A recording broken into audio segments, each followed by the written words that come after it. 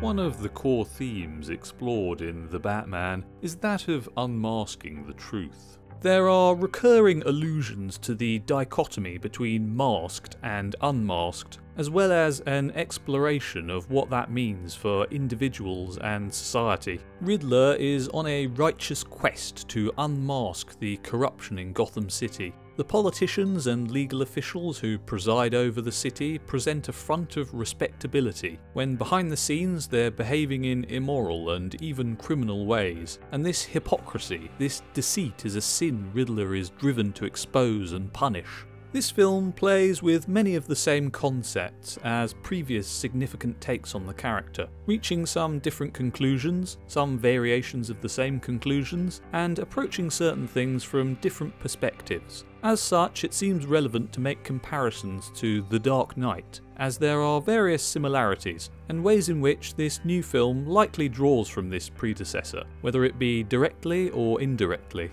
Proposing and solving a riddle is in itself a process of masking and then unmasking the truth. So using the Riddler as the main villain was an appropriate choice to set up this thematic exploration around truth. The same theme is explored in The Dark Knight, but in a different way. In that film, the Joker embarks on a crusade to unmask the truth about society, humanity, those in power, symbols of virtue, etc. But he doesn't achieve it by exposing overt, easy to condemn examples of corruption in the authority structure of society. He does it in a more extensive and frighteningly disillusioning way, unmasking a far more uncomfortable truth. Not merely that there are corrupt people in positions of power or in society generally, but that even the best of people are corruptible. There's evil in everyone, and it just takes the right amount of pressure to bring it out. Applying that pressure is exactly what the Joker does in that film to prove his point.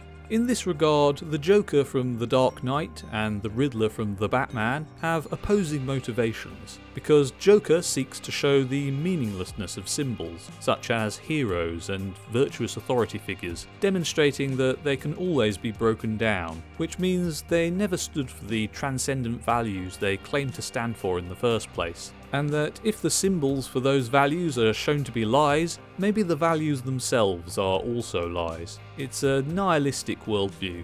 In contrast, Riddler is seeking to expose corruption to punish those who have betrayed the values they claim to stand for. The purpose to his crusade is predicated on the implicit assumption that external, transcendent moral values exist, and ideally should be adhered to for a better world to arise. I hope you enjoyed this quick take.